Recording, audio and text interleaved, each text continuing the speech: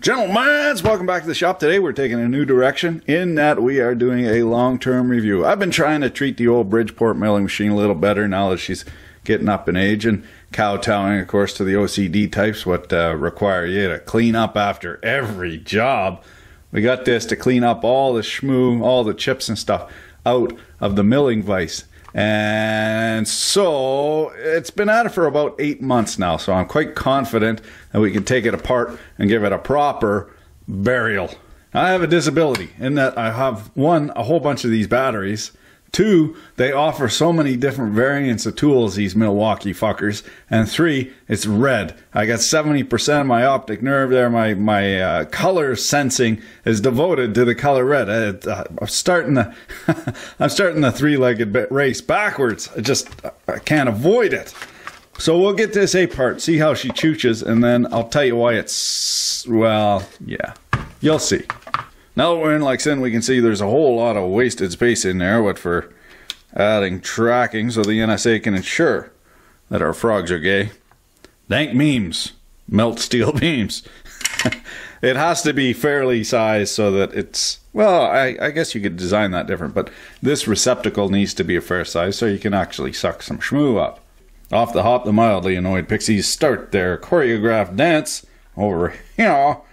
You can see it goes through a craptacular micro switch.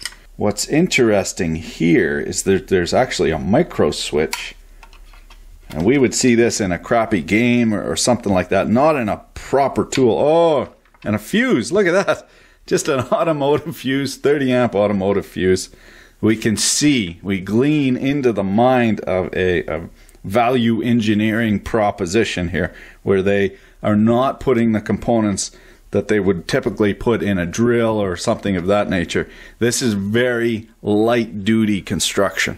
The trigger mechanism itself is just relying on the detent of this micro switch, and then there is also a latch. No dead man here. If this vacuum takes off on you, you're in trouble, partner. Now here's the control board, and the control board only receives power when the trigger is actuated through this switch. So the switch is actually doing the switching for the motor on and off.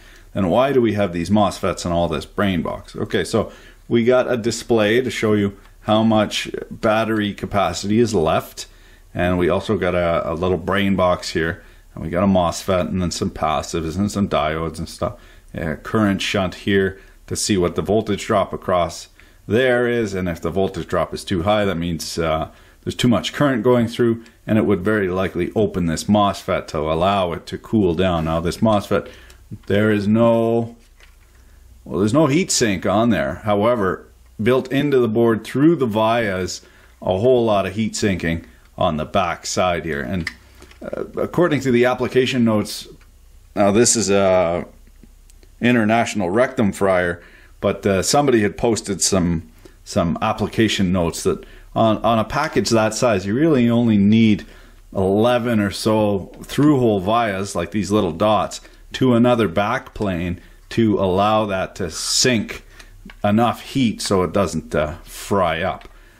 I myself, I'm kind of old school, more copper, more better, but there is an application note there to allow you to do this type of thing without, well, building the heat sinking into the PCB.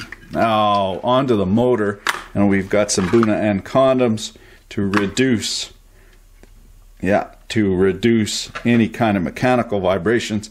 Nice little Mabuchi motor. We got brass stay-ons to the motor, sintered bronze bearing, oil light bushing, probably the same on the front. Big old impeller. Now that looks like it would do a hell of a job, but it all depends on how fast this thing is chooching. Now this is probably turning at something like 2,000 ripums.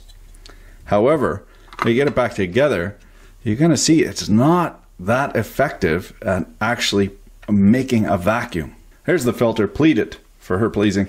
It gives us lots of surface area to collect particles, small particles. I think this was mainly designed for construction debris, like a little bit of drywall dust or a little bit of sawdust. It just doesn't have the suctivity that it needs in order to work on metal chips, and I'll show you that right now. Now this we're going to omit this because people will cry foul that it's plugged up. So I'm just going to put my safety squints on because there's going to be shit flying right out of here. But you'll see it's still, even without the filter, still doesn't really pick up.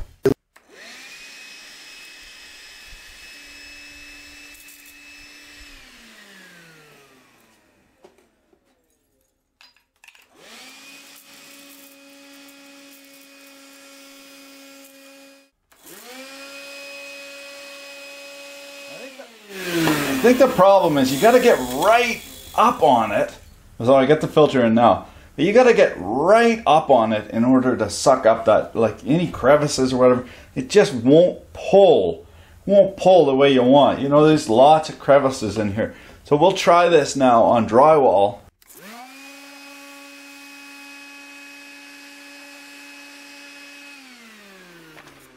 Seeing its performance against dusty stuff, it seems to blow lots of air. Well, it's all blow and no go.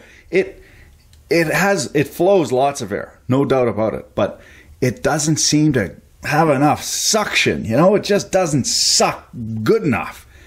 So what we're going to do is we're going to spend some moolah and we'll compare this to the top of the line Dyson handheld. We'll see the difference, and I'll also put a gauge on them, a vacuum gauge, to see how much they suck. No question, this thing is flowing lots of air, but for metal work, picking up chips, it just doesn't cut it. It's not suctiony enough. Thanks for watching. Keep your dick in a vice.